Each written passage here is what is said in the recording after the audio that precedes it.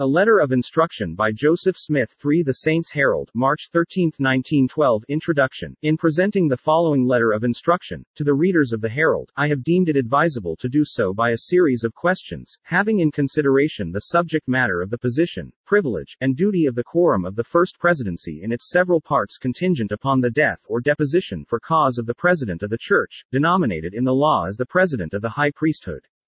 In answering the several questions, the following premises should be remembered and observed.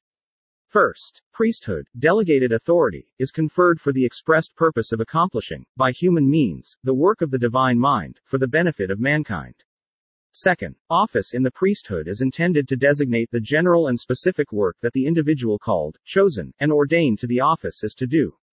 Third, office in the priesthood is not conferred to increase the importance of the individual or as a means to self-aggrandizement or personal emolument. Fourth, all offices in the priesthood are equal in honor before God, the honor of each as to the individual holder resulting from the manner in which the duties of the office are performed.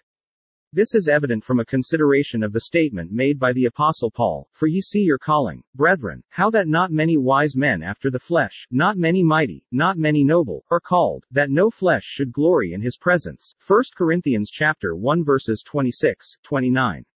Fifth, it is equally essential to remember that in using the terms called, appointed, chosen, and ordained, referring to any person chosen and ordained by the body to any office in the priesthood, the worthiness, fitness, and qualifications to act in such office should be understood and conceded without a constant repetition of these terms.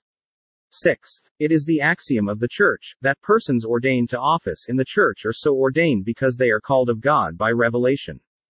This follows the injunction of Paul to the Hebrew brethren, "And no man taketh this honor unto himself, but he that is called of God." Hebrews chapter 5 verse 4.